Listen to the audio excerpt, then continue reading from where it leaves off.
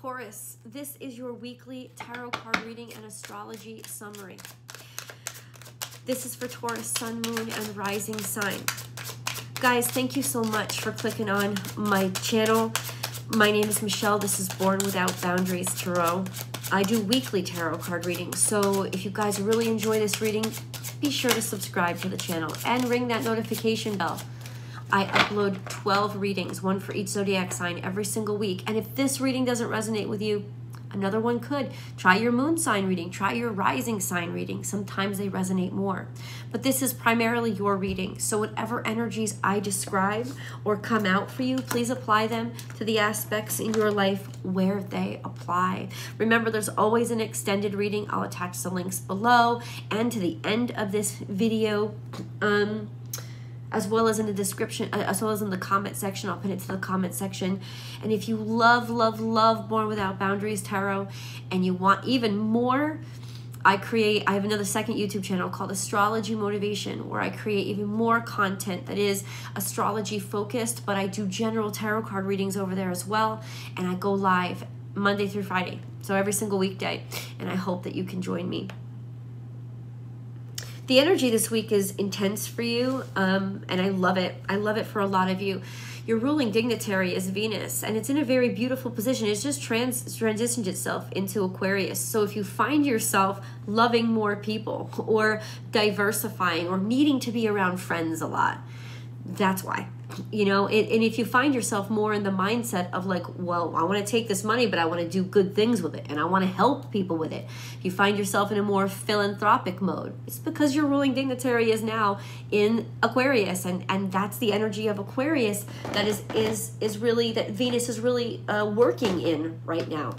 If you meet anybody, you're going to be attracted maybe to a friend, or friendship is going to lead to a romance. But beautiful aspect between Venus and Mars this week. It's saying that harmony is going to be found with your spouse, your romantic partner, or it's a great time for dating because you'll be glowing, you'll be especially attractive, your mojo will be high, and you'll find it easy to get along with people, right? So taking action on any of these, in any of these areas of your life, or even financially, raising money for the poor, this would be a great week to do it. As Venus has entered Aquarius, and as it gets deeper into Aquarius, you'll find that these themes, or you'll start to pay attention to things more that come, that in terms of like the community, or doing good for others, or taking care of each other, or even just, like I said, spending time with your friends. So I love that energy, but there's a tougher energy that's underlying all of this, and that is in your house, in Taurus. Uranus is there. It's been there. It's going to be there for a while. But during this week, after the full moon, it becomes square. It starts to function in a square to the north and south. So, I'm sorry, Venus becomes square to the north and south node.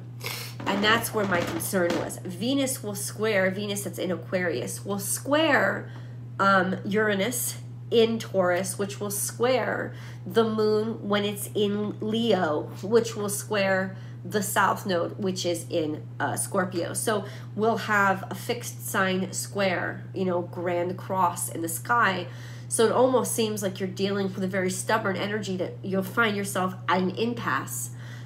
Where you will continue to find harmony is, or support is, from your spouse. So if you're in this very difficult situation where you're resisting change, or you're finding people around you are resisting changes in you, or changes that you want to make to your life, the happy news is that you will have support from your spouse, that there will be that supportive, harmonious energy of somebody in your corner.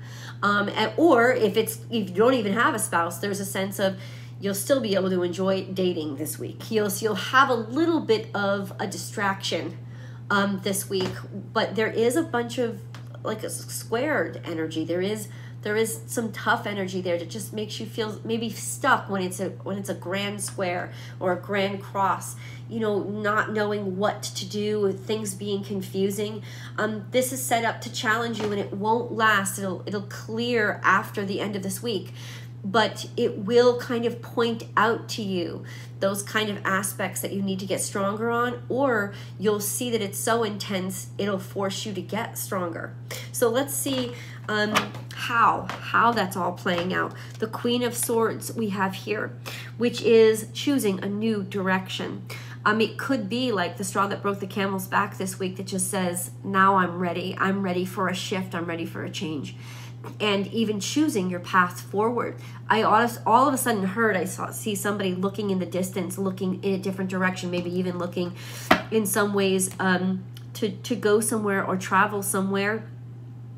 It could be counseling, it could be a counselor that you're seeing, but immediately I picked up on just making a choice and heading in a new direction.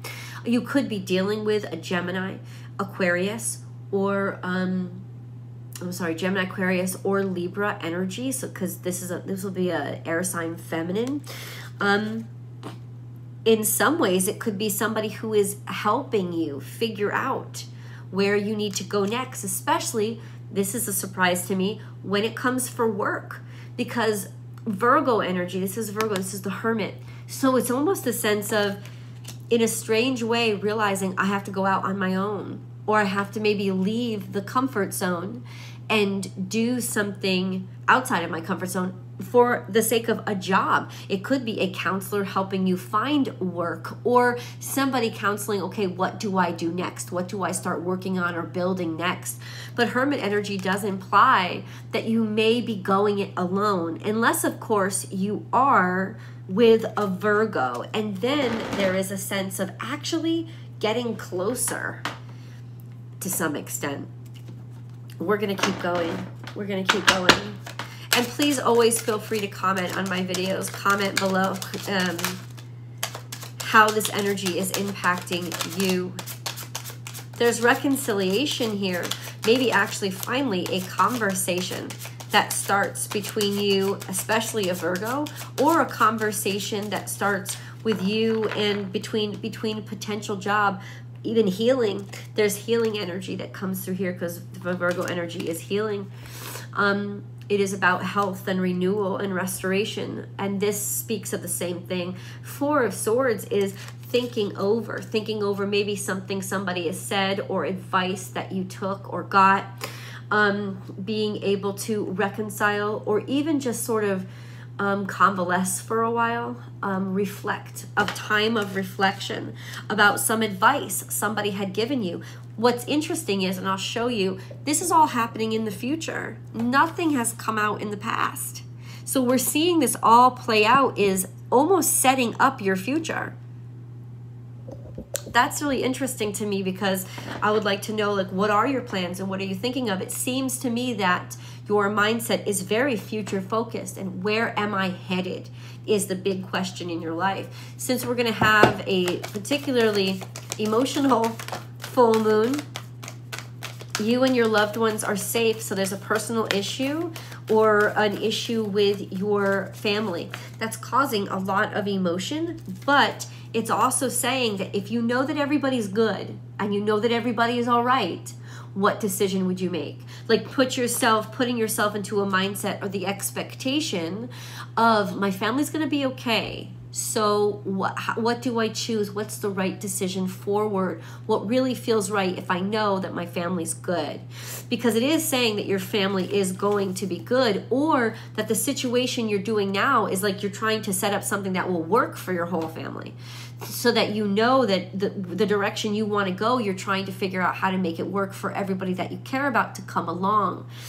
We have balanced spirituality and practicality. So there is a sense or a challenge this week with finding, especially around the full moon, finding a way to balance that home life balance, that sense of the ideal versus what can really happen. Can I really take everybody along with me? Is it fair for me to expect it to work out for everybody? It's not going to work for everybody, you know, and especially not if other people aren't willing to compromise as well. So definitely keep that in mind. But balanced spirituality and practicality is just telling me that there's an emotional situation. You definitely want to make everybody happy and try to figure out how everything is going to be. Trust me, they're going to be okay. And it's almost like I have to say this to you. The more you try to overcompensate for them, the less they'll be willing to make compromises themselves. And everybody in this situation is going to have to find a happy neutral. They're going to have to be able to, it's got to come from all directions. It can't just come from you. Let's continue to get more specifics. If this reading is a little bit shorter than usual, it's because I'm sick. And I apologize for that up front. I will return with normal length next week. I just have been feeling really slow and not myself. Let's put it that way. There will be an extended, don't worry. So specifics. This is success and victory, a breakthrough that you've made. This is a lot of opportunity. Oh, I love this for you. I feel like there are people who have noticed you, some sort of executives or people that could make moves in your life or hire you, or they're interested in you. This could be potential suitors as well. We have the King of Pentacles, which is very much you, and then the King of Wands, which could be very much you as well. Both of these could be dynamics of you finding a way to put your art into practicality, which is what that Piscean moon said, finding a way to take my art or what I do or create, but also make money out of it. So this is an opportunity for some of you, very specifically, who are in the arts or in a creative field. This is an opportunity for you to actually make money out of what you do. And that's the counseling or decision or opportunity that's opening up for you. The worry then would be, is my family going to be okay with this change? And then the tightness and the combativeness, maybe even not combativeness, but the, butting heads with everybody around you, not necessarily being happy about it or being ready to have heard that come out of your mouth. But at the same time, it's like, but they're going to be okay. It's not going to hurt anybody to make the decision to do this. And then we have the Hierophant come out, and that's you. Now, it could also represent marriage. So somebody that you meet this week, bottom line, could lead to, hey, really good choice, great pick, being noticed and being seen by people who just think you're hot, they think you're fantastic, and you end up marrying the person, right? But it's also you. It's people choosing you, people deciding on you, and all eyes on you, and somebody deciding to invest in you, or saying that this is a great opportunity. I cannot tell you, you can't pass this up. I don't want you to even think about passing this up. Okay? This is all in the future. Taurus. It does mean a lot more work, or you've been working really hard. It does mean taking on a lot of responsibilities, and that means that things and dynamics are going to have to change for you. That could mean that in some ways you're finding that you may be taken away from your family a little bit more than you want, at least for this week. Or you're making a decision this week that could take you away from your family a little bit more often, and that would be the big change to your life. It's like all of these burdens, this extra work will require a dynamic change to your current schedule. And then there's the Tower, which means it is a sense of a shock. Something comes. It's a shock to somebody. I'm going to get deeper into what this is. What do you mean, the Tower? Please explain the Tower. It could even be that it's a shock that you're in this situation, that you even have to make this choice. But what is it? Underlying energy is the Emperor. So this could just be maybe your boss expects you to do something and you're not given much of a choice. Or you're shocked that you're even attracted to this, or that somebody's even attracted to you. But it's almost like authority, some authority figure. Or the Tower, the authority figure suddenly changes. Like, it could be that some authority figure suddenly changed and you thought everybody was on board to a certain degree, but it wasn't. And it's work that you really love to do. And so you have to make some quick, rapid changes, because now you don't have, the same support network as you used to. Or say you work at a company. This is another example. Say you work at a company and all of a sudden the CEO suddenly retires. There's a sense of, holy shit, what do I do now? Because things will shift. And in it, they may say, hey, I love you, I love your work, but you have to move to this location. And it's saying, listen, your family's going to be okay. You know, it may not have anything to do with work. Please take it where it resonates. It could have to do with, you know, in terms of your romantic life, meeting somebody all of a sudden that you didn't expect to meet. And you love them and it's working out, but you're going to have to move cross country to stay with them. And it's like, listen, your kids are going to be okay. Your family's going to be okay. It's going to be a shock to their system. Let's see how that plays out in every aspect of your life. We're going to go to the extended Taurus. I'll see you guys there.